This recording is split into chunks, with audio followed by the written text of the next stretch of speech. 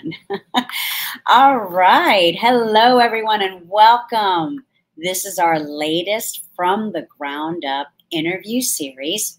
In case you don't know me, my name is Carmen Milagro. I'm your host. I'm also a certified CBD consultant. I am also the founder of Divina Skincare and Botanicals. I sing a little bit, and I'm also an author about Truths About Hemp CBD, a guidebook for curious folks. So let's get right to it. You know, on this show, we are on a quest. We're on a quest to gather advice, wisdom, nuggets of wisdom, life hacks, business strategies, life strategies, health and wellness strategies. I can't talk today for some reason. I think it's the excitement. And I'm really excited because my guest today is someone super, super special. He is one of our treasures here in the Bay Area and beyond. And let me just tell you a little bit about him. His name is Mr. Larry Batiste. Now, for those of you who don't know who Larry is, you soon will. Larry's career in the entertainment industry spans over 40 years. He's been a musical director for the GRAMMYs, the Tech Awards for the last 27 years. That in itself is something. He's authored a book entitled The Art and Business of Songwriting, and it's coming out on Oxford University Press. His recording career started in 1979, I believe. We'll double check that with him. He's recorded with, or he's shared the stage with various multi-genre artists, including Whitney Houston, Michael Bolton, Carlos Santana, Natalie Cole, Al Jarreau, Patty Austin, Huey Lewis and the News, Mickey Thomas, Pete Townsend, and the list goes on and on and on. He's also lent his voice to over 500 recordings and commercials, but that's only one side of the coin. Larry is also a tireless and relentless advocate for musicians' rights. He's dedicated to mentoring and the professional development of youth and independent artists, and champions a better life for music creators. He's a trustee, a lifetime member of the Recording Academy, and is traveling to Europe. We were just talking about that backstage in the green room, the virtual green room. He's getting ready to go on tour in Europe and, doing all kinds of other projects. In addition to, he's getting ready to record an album this coming fall. So I'm just going to bring him on so that we can talk to him directly about all the things that he does. Hello, Larry. Welcome. Wow, that's some kind of introduction. Whew. I was trying to get through it all. There's so much more. I know I had to sort of condense it, Larry, but thank you for being on the show. I'm so excited. Thank you so much for inviting me. And Carmen, you are quite a legend yourself. Oh, I appreciate being in your company. Larry, let's this was sort of a recap of some of the things that you're doing and some of the things that you're involved in. But let's go back in time. Let's go back to when you were growing up. When was the first time or the first event or that moment when you realized that music was it for you? You were all in on this business of music. Well, when I first started, I wasn't thinking about business and music at all. I just kind of fell in love with music. And actually, when I was about 7 years old, we inherited a piano. And I'm not a piano player, but I had an uncle that was he was a saxophone player, and he also owned a piano. But he was in bands like Count Basie, Duke Ellington, and people like that. And sadly, he became an alcoholic, and he died in his alcoholism. And my auntie thought music was the evil thing. And when he passed away, she didn't want anything musical in the house. So she gave things away, and she gave us the piano. And no one really had an interest in the piano. But so this piano stayed in our garage for years. And then you know, I started messing around with the pianos, and that's why my songwriting came about. You know, I took all the clothes and everything because it was like a coat rack. Right. So no one was, so I started playing one note. I'm going, okay, oh, this other note sounds good with that. Next thing you know, it was a chord, and this chord sounds good with that chord. And so this music became my medicine. It was my best friend. So when I was a kid and things would happen to me, I would, you know, retreat to this garage, to this piano, and I would kind of document my situation on the piano and write songs. So music has always been my best friend in that way. And once I documented the situation, I was free to go back out in the world. And so music has always been my best friend. Right. And I began writing songs that way. And the moment it became real to me is when I joined a group called Bill Summers and Summers Heat. And that's when we started making our first records that got on the charts and started touring and stuff. And when it really got real to me is when I was touring and I would see thousands of people singing the song that I'd written in my garage. Right. Wow. That's when I recognized the power and connection of music. Sure. You know, in all these different places. Yeah, and it's beautiful that you turned it around, where music was not the evil thing, but it was the healing thing for you. It was the healing thing. Right? It was the best friend. Yeah. I love that. I've never heard someone say music is their best friend, which, you know, for so many people that really is true, but I've never heard it positioned that way before. I love that. Yeah, it's so healing. And, you know, the thing is, and that's what I always try to return back to, you know, during the course of time, you know, you realize that, oh, I got to do something for a living. So then you learn how to turn your music into a business. How can I get so good at something that someone will actually pay me for it? Right. You know, these different services. And so I learned how to produce. I learned how to write. I learned how to arrange. I learned how to provide a service for people through music. So I went through all these things in my life of being signed to a publisher, to all this kind of stuff, to turn full circle to go, okay, this is not why I started music. And Right. to turn back to the love of music. And that's why I always try to bring it back to doing music for the passion, the love, the healing, all that good stuff. And so.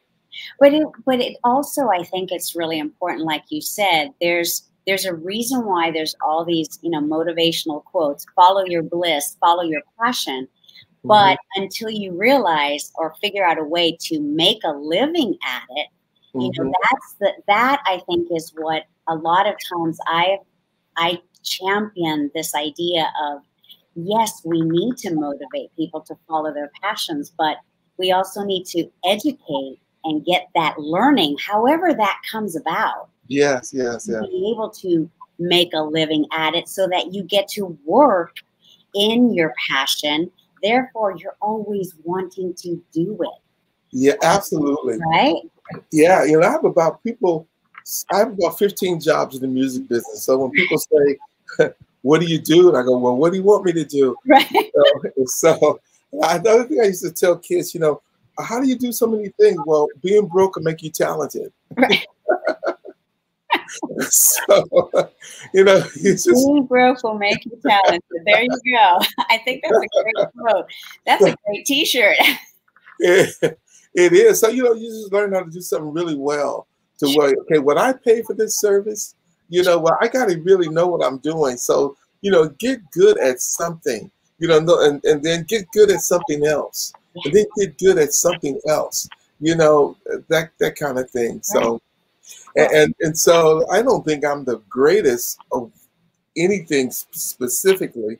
You know, I just would disagree with you, Larry. You know, I just try to put it all together. You know, luckily, you know, when I went to school, I was a trombone major in college, and I thought I was just going for trombone, but you know, part of being a music major is like learning all the other instruments too. So I never got good at the other instruments, but, you know, I had to take a semester of flute, a semester at violin, and all the other things. And so I didn't realize it at the time, but it was preparing me for what I'm able to do now, which is be a musical director and understand and communicate with all musicians and know all the ranges or whatever. So You know, and so I'm not really intimidated to stand in front of an orchestra because I know what the ranges are, and I can write for violin and cello and all this kind of stuff. I could do the same for flute, a tuba, baritone, all this kind of stuff. And so, without knowing it, I was kind of getting prepared for kind of what I do and having a deep understanding of all different genres of music and stuff. Right. That's amazing. And when you were younger, or even now, because I think, you know, you and I were talking earlier about always keep learning, right? That I feel like that's sort of like the secret sauce for anyone in any industry. In any industry is to keep learning your craft. Yeah. Do you still? I know you do a lot of mentoring, and I know that you coach and that you are there for, you know, so many different people, myself included. But what about for you? Are you, when you were younger, did you have mentors? Did you have people guiding you? Oh my God. You? Yeah, I think, and that's why I still mentor today. You know, each of the Recording Academy, which I'm really involved with for many, many years, they have a mentorship program, and each semester I take on a new student. And so I have a lot of nieces and nephews because, you know, although it's supposed to be a semester, I never let them go. Exactly. You know, and so I just did the Tech Awards for NAMM, and I had my latest mentee shadow me, you know, during the whole experience. And it was just really great for both of us. But I definitely had mentors, and I think that's why it's instilled in me to give back, because I know that, you know, when in high school, you know, I had my musician mentor, which was a guy named Bill Bell, who he mentored a lot of people in the Bay Area, a lot of people that went on to become big time musicians and stuff. And then vocally, I had a guy named Phil Reeder, who in high school we had the Castaliers, and what a great experience to travel to Europe, you know, as a 12th grader and get that experience. Right. You know, those kind of experiences let me know that this was really real. You know, I believe that I could be successful because my teacher told me I could. Right. Bill Bell said to myself and my business partner, we started our publishing company, Clayton Richardson, in our 12th grade. Yep. That's amazing. That's entrepreneurship, artist. You know, well, we did research. You know, in the 12th grade, you're under a lot of pressure. So, okay, what are you going to do next? Where are you going to go to school? What are you going to do? Blah, blah, blah. So we knew we wanted to do music, and we had to figure out, okay, who's really making money in the music business? So we realized we used to see musicians that were awesome, but they were starving. And so who's really making money in the business? So we realized it was the producers, the songwriters, publishers, and record labels and people like that. So we need to start a publishing company and write our own songs. And so we realized that in the 12th grade. So we had a lot of mentors that way, and I'll get to that in a second. But my musical mentors were Bill Bell and Phil Reeder. And I remember one day, Bill Bell said to Clayton and I, he says, "You guys have a suit?" And we said, "Yes." "Okay, I want you to show up at such and such a place, such and such a time." And we showed up there and with our instruments, and it was Billy Eckstine. So, and then the next time it was Eartha Kitt. And then the next time it was, you know, it was people like that. Yeah. And those kind of experiences let us know that this was really real, and we could be in this business. And I thought, you know, I look back now, I'm going, what a chance that teacher took on us kids, that we were going to really show up and do a good job and make him look and not make him lose his job. Right. And what a chance he took on us, and what great mentorship to put us in real professional situations. And so I try to do the same with people that, you know, that have the same thing with the Phil Reeder and traveling to Europe with the vocal thing. And then when in the 12th grade, when we decided to start our publishing company, we said, well, we need to know something about this business. How do we learn about that? Well, we need to find an attorney. And we found this guy named Jeffrey Graubart. He had an office in Girardelli Square. And this guy handled the affairs of, this is the 70s. So the hot groups in the Bay Area at that time was Journey, Janis Joplin, Santana, And so we went for him. We were in the 12th grade. So we called and we made an appointment, and we had saved up $125. We thought that was a lot of money for us. Sure. So we made our appointment. We walked in. He thought we were adults. We walked in. We were 12th graders with suits and briefcase, empty briefcase. So he chuckled. He thought we were cute and all that stuff. Right. And so he canceled all his appointments that day. And he started from square one about publishing and copyrights and all these things. So he was our business mentor. And then he took us to lunch. And then he came back in the afternoon and told us what we should look for in contracts and all that kind of stuff. And at the end of the day, I said, well, Mr. Grabart, we really appreciate you. How much do we owe you? And he goes, no, that's okay. I said, no, the 125 was burned in my pocket. We was ready to give it to him. And I said, no. He says, are you sure? And I said, yeah, we're ready to pay you. And he says, okay, $375 an hour times 7. So naturally, we had to back down and go, okay.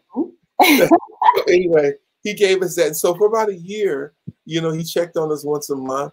And he says, okay, what are you working on now? Okay, let me see that contract. Let's whatever. And so through that process, he mentored us in terms of business. And so I kind of do the same thing with other people. Let me see that contract and that kind of thing.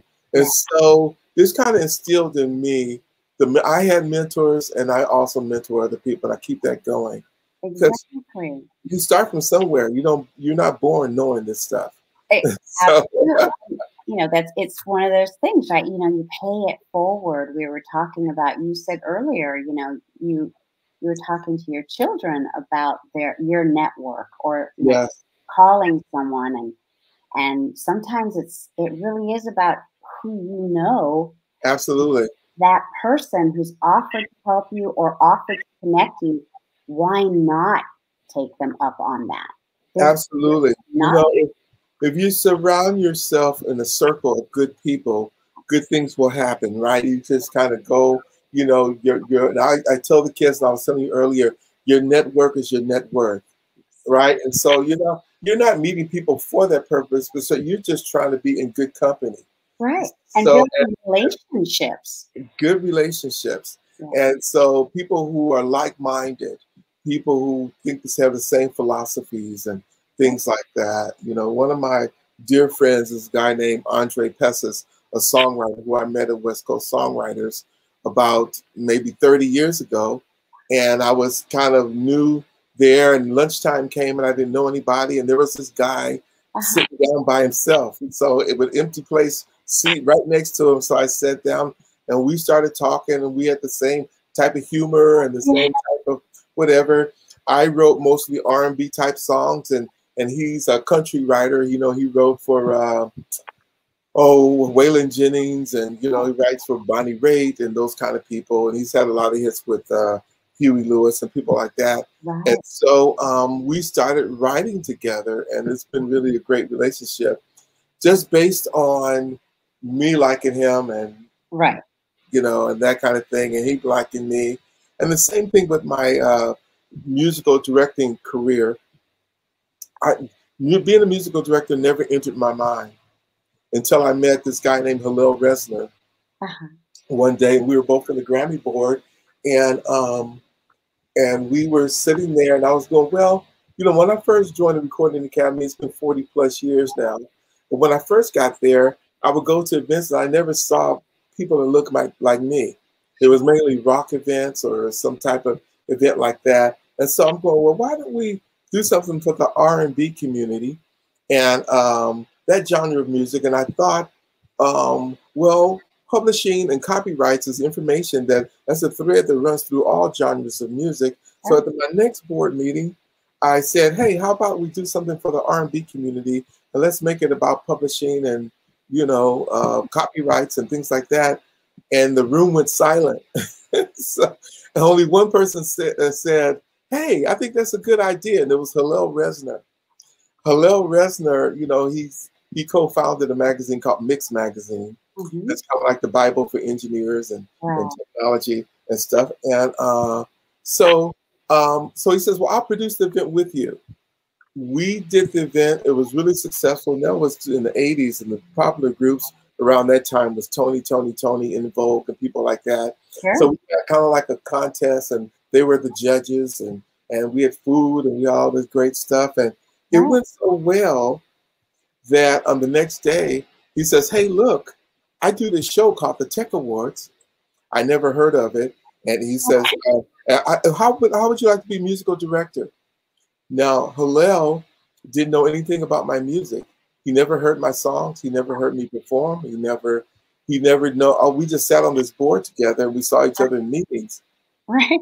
So that's a network. He really liked working with me. I liked working with him.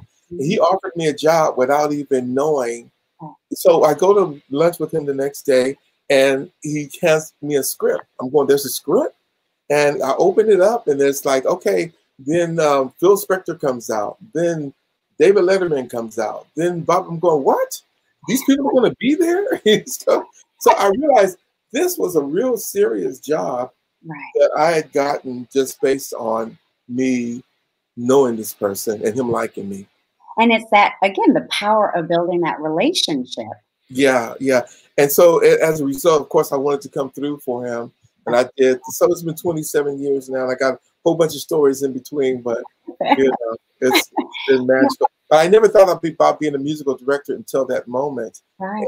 And now then that led into the Grammys and a whole bunch of other stuff. So. Right.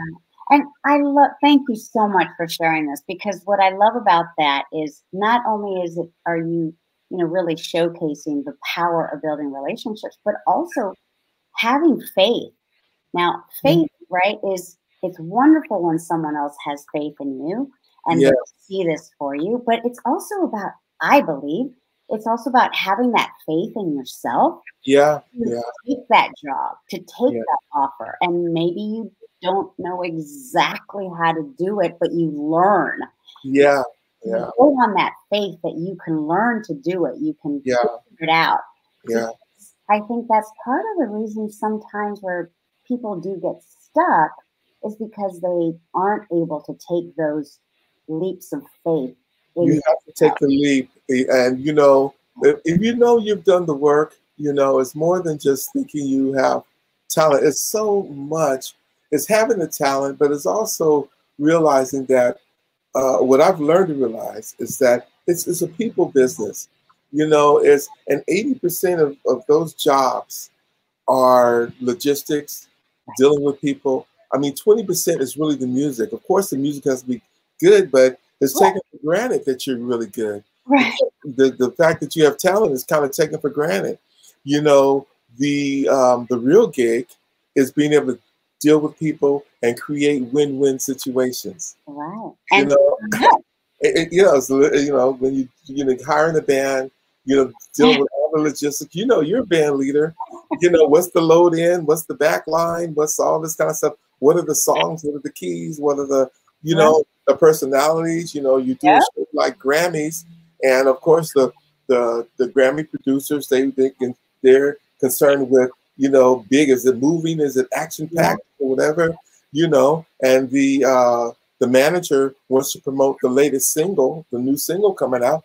And the artist wants to do the latest song they just wrote, because that's what they're most excited about. So, trying to create doing some research and finding out and coming up with something that's a win-win for everybody. So that's a lot of the gig, Right. Absolutely. It's the details. It's the showing up on time. It's the being professional. Yeah. It's having the ability to deal with some of the drama. Oh my God, yes. You know that. Right, exactly. But you know what? At the end of the day, people want to feel good about what they did and who they did it with. Exactly. This is amazing, Larry. This is so wonderful. Thank you. I also wanted to just sort of kind of on this topic of mentorship and all of that, but what would you say what would you advise if you were able to just drill everything down, what we've been talking about and everything else that if you could share 3 top life, business, musician hacks, you know, like what would you're talking, let's say you're talking to a group of emerging artists, and what would you say? Hey, I've only got 2 minutes and I'm going to give you 3 tips. What would they be? Oh my goodness. I would say, well, first of all, be honest. Be honest about your talents and where you are. You know, and before, even in my book that I've just written, I talk about doing a self-evaluation. Who am I really? You know, what are my passions? Yeah. What I, you know, what Right. what do I wake up for every morning?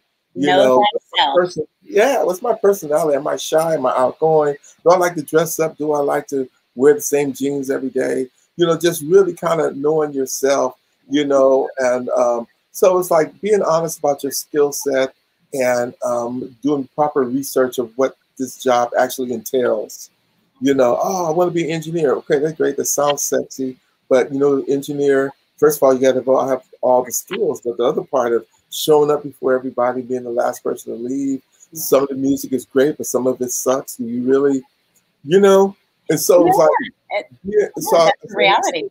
so I say number one is like really being honest about your talent, your skills, and what do I need to work on, and that kind of thing. And then the other thing is all the things that your mother taught you. You know, that is like being on time, you know, being polite, you know, all those type of things. You know, it's just really important, and make sure that you are a company that someone wants to be in. Right. Right. Absolutely. Mm-hmm. And I think that's so important because I say the same thing almost verbatim, Yeah. you know, when I'm working with young people, because at the end of the day, your talent, yes, of course it's important. But if you're awful to work with, if you're delaying productions because you're never on time, there's 100 other talented musicians Exactly. that Exactly. are hungry, that are pounding at the door for that spot. Yeah, and I would say thirdly, be an asset to the situation and learn everybody else's job. So you're the singer and you're coming in to do background vocals on the record, but also have an idea of what the producer's job is, what the engineer's job is, whatever. So you're bringing something to the situation that's lifting it up, you know. And so, like, if you're singing, there's little things like, okay, after you finish singing, don't start talking, because then the engineer's got to spend time cleaning that up after you're gone, and you know those little things that make you really a joy, you know, to work with. That's wonderful. And do you, your book, you know, I'd love to sort of dive into that a little bit, the art and business of songwriting. I love this title, by the way, because that's how I've always seen that. Mm-hmm. You know, but what inspired you? Who or what prompted you to write this specific book? Yeah, well, it's a kind of a long story. I'll try to shorten it a little bit. I have a really good friend named John Bendick, and John Bendick is you know, a great musician. We used to write songs together, and he said to me one day, "You should write a book." I said, "You should write a book about songwriting." And I said, "Why? Why would somebody want to read my book? There's so many books out there already, and songwriting is not rocket science." And he said, "Well, why don't you teach? And then teaching would, then you would be in touch with kids and be relevant and find out all the things that, you know, people are, you know, stuttering on right now, you know, that kind of thing." So I said, okay, you know, I really wasn't interested in teaching, you know, because I've always been an entrepreneur. I've never actually had a 9-to-5 job or any type of job like that. So anyway, the very next day, the head of San Francisco State music department called me and introduced herself. And she says, "Hey, I hear you're interested in teaching." Now I've forgotten about my conversation with John. So I go, "I am?"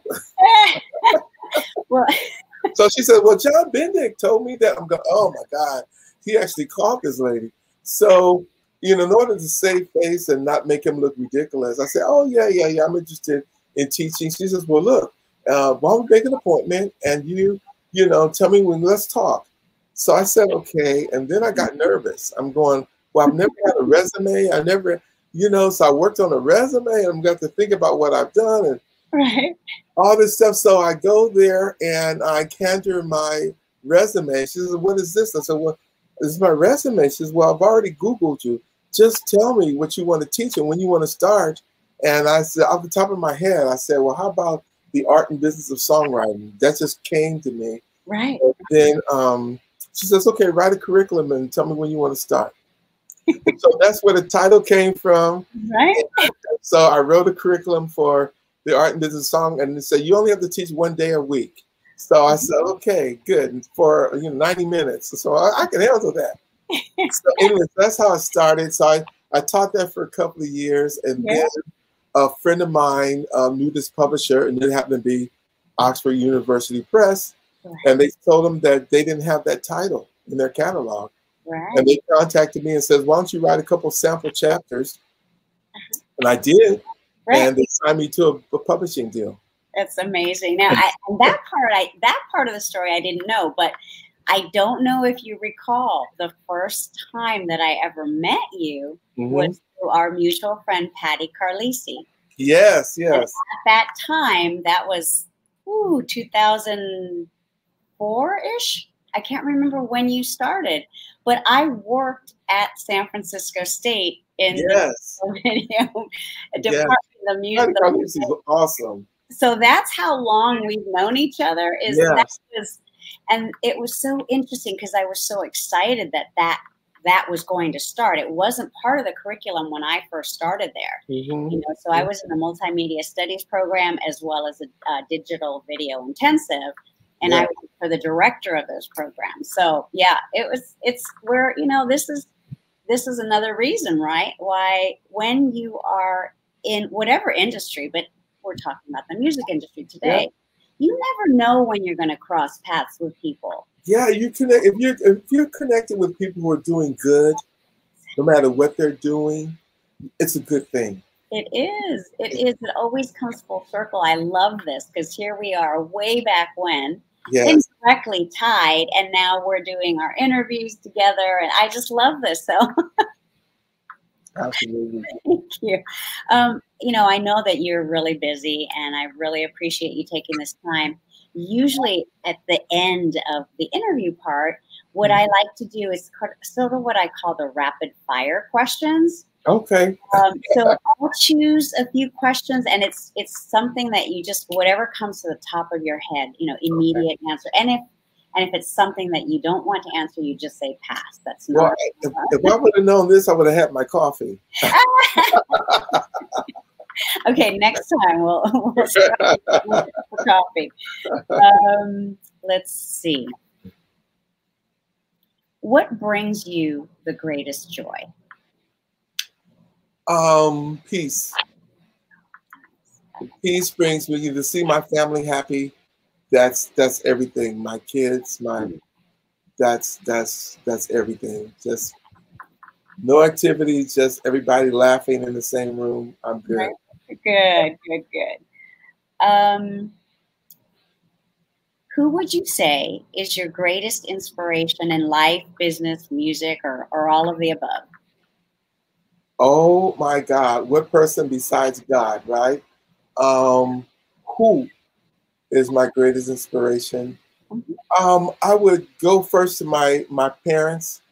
My father, who was just a great man, and just so selfless and caring and taking care of everybody and gracious, humble. And I think that sounds like you. I get a lot of my spirit from him. Yes, you do. That's just taking care of folks and not even mentioning it. Yeah, exactly. You're carrying on the legacy. Yes, absolutely. That's wonderful, Larry. Okay, how about this one? What would you say is your superpower? I think my superpower is being a giver. That's a superpower. Listening is a superpower. It's and learning, because I think listening is everything. Because you don't, if you know everything, then you have nowhere to go. Once you reach the top, there's no place to go but down. You have to keep evolving, keep listening, keep learning. Yeah. You know, that's everything. Yeah. I learned from my kids. I learned from my mentees. I learned from everybody. And go, oh, really? Show me how you do that. Yeah. So, I love that. And I'm going to add one, knowing I think one of your superpowers is your ability to spread so much joy and positivity in our community. maybe so. I think so. I think That's for others. That's for others to say. I think a lot of people would agree with me because you do. I mean, I think anyone who meets you and knows you, they only need to spend a few moments with you, and you just radiate the power of positivity and kindness and caring and giving and listening. And I just, I think if we could just bottle that up, Larry. Yeah, there's just so much going on in the world, and there's so much in the media, and there's so much in the news that we all know about. So especially on my social media, I try not to re-emphasize all that kind of stuff. If someone shares with me something that could be passed on that might help someone else, that's what I share. You do every single day. I love it. Yeah. One more question for you.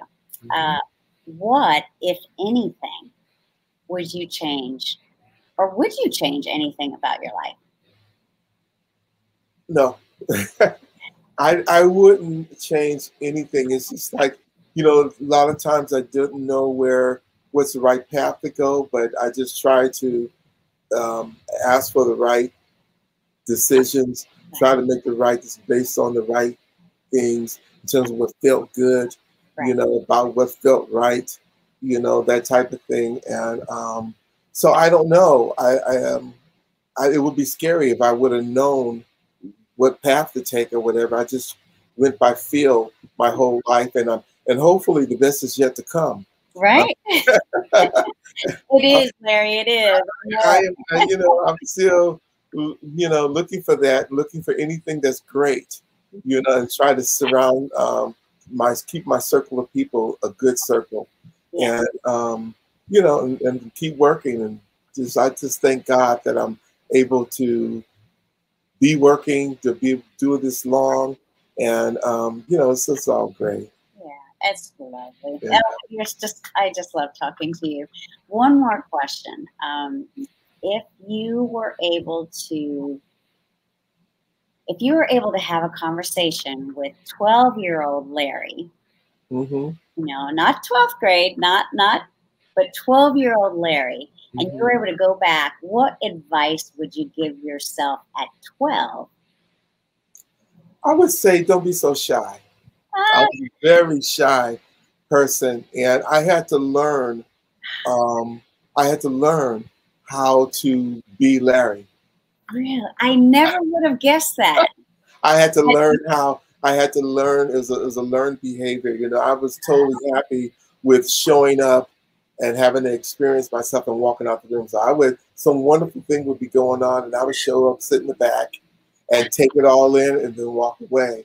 And then after years and years of doing that, I realized I wasn't really doing anything. I wasn't creating a network. I wasn't getting to know anybody. I wasn't, I was just, going back into my cave, and retreating. And so I had to learn how to, step up to people and say, hey, I'm Larry Batiste. What are you doing? With this kind of thing. Yeah. So, and that's when I started to grow. And so I would say to 12-year-old Larry, I say, it's okay. You're okay. You're okay. You are enough. Oh, I love that. That's perfect. You are enough. Everybody's trying to do the same thing you're trying to do and find their way. Maybe you could help each other. Exactly. Oh, those are the best words I've heard all day. Thank you so much, Larry. I just can't tell you how much I appreciate this. I appreciate every time we have a conversation. Absolutely. You're just incredible. And the longevity that you've had in this career, in this business with your career is really something. I think that's another book. It might be, but you know, but you say incredible. I said, thank you. The same thing. You know what I'm saying about being a good company. You know, well, I'm incredible. I look at all. You know, I think you're cloned. You're in so many places. If only, right? She was just over there. Is she really here? You're so funny. Thank you so much, Larry. Oh, Before I let you go, two things. How, if someone's wanting to connect with you, would you be willing to share your social media or your however they can connect with you? And then what would your final words, what's the final Larryism that you would like to leave everyone with today? Oh my goodness. Well, first of all, contacting me is pretty easy. Although I have Instagram, Twitter, and Facebook. I'm mainly on Facebook. I just don't have time to. Right. It's a full-time job. It is. When the book comes out, I'll be more on Instagram. But right now, you can find me on Facebook if you really want me to respond. Yeah. Then my email address is lbatiste@pacbell.net. That's L like Larry, BATIS like Sam, TE at pacbell, PACBELL.net. That's old school. I don't change it. I have the same PO box I had, 40 years ago. I don't do a lot of changing because people owe me money. I don't want to, no confusion. No confusion about you couldn't contact me. So all my stuff is all the same. I have old royalties. Come on, you can pay. That's right. That's right. That's a business strategy, isn't it? Oh man. So Larry is be yourself, be happy, have fun, enjoy life, and enjoy others. Just have a good time. Oh, that's beautiful. That's a wonderful way to end this segment. Thank you again, Larry. Please give Linda a big hug for me. I can't wait to see you again. I know it's been a minute since we were at New Delhi Restaurant with Chef Ron. Yeah. Oh, that was awesome. It'll happen. It'll happen. We're working on that. So absolutely. More to come. Thank you, Larry, for your time, for your wisdom, for just your everything. Thank you. Thank you. And that is a wrap up for today's segment. Thank you so much for joining us today. I hope that you were able to at least get one or two different viewpoints, every time that you tune in. And today's segment really echoes so much of what we've talked about with other fabulous, incredible, kind, and generous people that have come on the show. This is the place where I'm trying to collect these stories and collect these nuggets of wisdom and these life hacks. There's so many similarities that we all share. We all want to be happy. We all want to be creative and successful. And we're learning how different people do this. So once again, thank you to Larry Batiste for spending his time with us today. Some of the things that we talked about, I think, are transferable so easily into any industry that you're talking about. And hopefully you've learned a few things, you feel good about yourself, and you'll tune in next time. As I've said before, transformational success starts from the ground up and from the inside out. And that's what we're trying to do here every time. Thank you so much. I appreciate you being here. We will have Larry's information and how to get a hold of him in the posts when we are below or above, wherever it is. And, this has just been, I think, one of my favorite interviews. The musical director, he's a phenomenal human being, Mr. Larry Batiste, and he's just one of the good ones. I'm just honored to know him. And until next time, I wish you all a healthy and happy, thriving life. I'm Carmen Milagro, and this is From the Ground Up. Thank you all. Bye-bye.